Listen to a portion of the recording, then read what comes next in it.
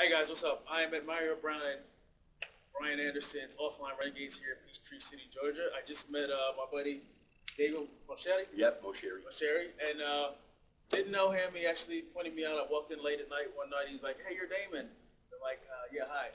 Either way, gave a phenomenal presentation yesterday, and I want to have him share some tips with you.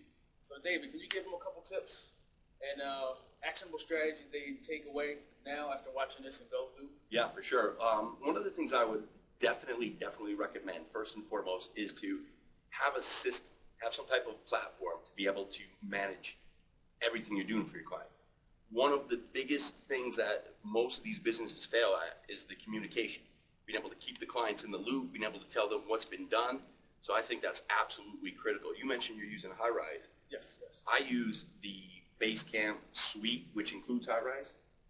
I love Basecamp. I've tried a lot of different systems, so I would definitely recommend to implement, if not Basecamp, something like that. Matter of fact, I just heard about FreeCamp. Very similar, free, and gives you a lot of the same benefits. So that would be one. I think the next thing that's really crucial, and when I spoke yesterday, a lot of people keep saying to me, "You're the first person to ever say this." I believe that you need to show your clients all the efforts that you are doing.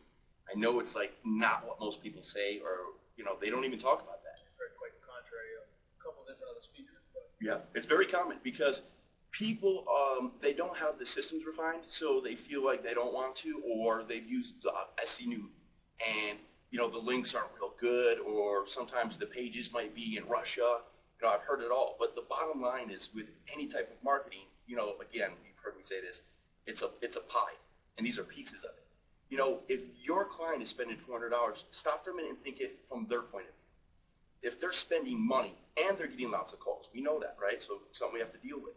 If they get a lot of calls and they have no clue what you're doing, it's probably just a matter of time before somebody strikes a nerve and kind of gets in their head a little bit. That's why I feel that if you're putting all this time and effort and you're doing the blog commenting, you're doing the backlinking, you're doing all the different softwares, you're writing the articles, you're submitting them, why wouldn't you be showing that to your clients? transparent. Yeah, because it makes them feel, first of all, more respectful for what we're doing. Because a lot of them think this is voodoo and magic, and by telling them specifically and showing them, they're like, wow, this is what you do. They come to appreciate you a little bit more. So, and I find that people that don't want to show it, it's just because they don't have their systems down pat. It's because they don't really have anything in place, so they don't want to turn around and be able to show it. But I feel that it's probably one of the most critical things, not just having Basecamp, but showing all the efforts that's going into Basecamp. So also why this is important, and I know this is kind of getting long, but it goes hand in hand. So good. When a lot of these businesses, unfortunately, they still think online marketing is a luxury in a lot of ways. When money's tight, they're trying to figure out how they're going to cut bills. You know that one of the first things they might think about is this. And I know you're dealing with this right now, all of us do, but when you show them everything that you're doing and you show them all the efforts, they start second guessing that. And then they start looking at different options or different ways to cut money. So that's why by showing all your efforts, you're building relationship, you're building credibility, you're building respect, and you could be building a long-term client. So I think that's absolutely crucial. Now, the next thing, probably the third step I would be really focused on is refining your processes. So we have Basecamp to manage it. We're showing the efforts, but I would continue to refine processes. One of the things I feel, I'm so adamant about this. Everybody keeps buying WSOs, and don't get me wrong, they're great, but they're almost a distraction to a certain degree. Because you can't continue to focus on one thing because you're moving to the next thing. You're now moving on to the next WSO. You're now the shiny object syndrome. Exactly. Shiny object. and it's true, and it happens all the time.